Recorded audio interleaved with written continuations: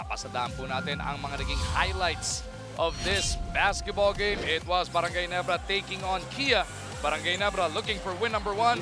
KIA naman looking to go back-to-back sa pagbubukas ng kanilang kampanya. Early on, Barangay Ginebra imposing their will. Orlando Johnson getting it done. Pero ang KIA, ang ganda rin naman ng panimula dyan. Chechang, ganda ng bit-bit doon. One thing about KIA, everybody that watches KIA Carnival, they know that they cannot underestimate this team. They will compete game in and game out.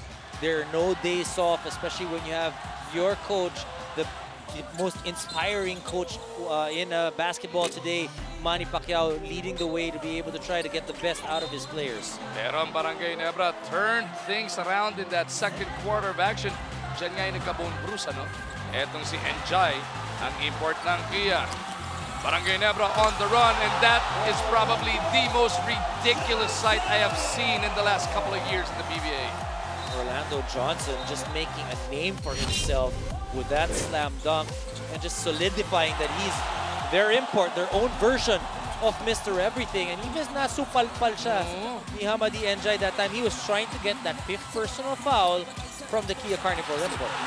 And Orlando Johnson once again rocking the rim.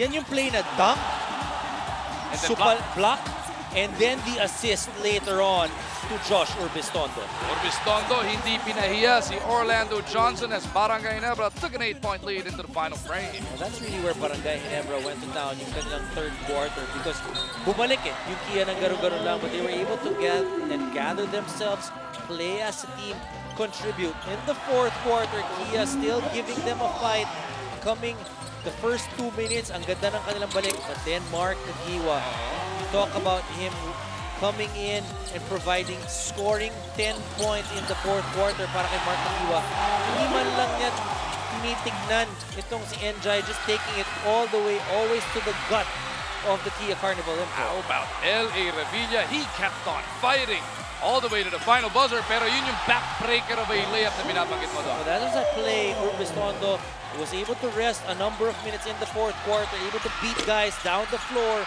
and get that layup and basically seal this win for Barangay Ginebra. Yun nga lang, natrabiling double-dribble. Etong si L.A. Revilla. That spelled doom para dito sa KIA. Barangay Ginebra picks up their first victory of the Governor's Cup.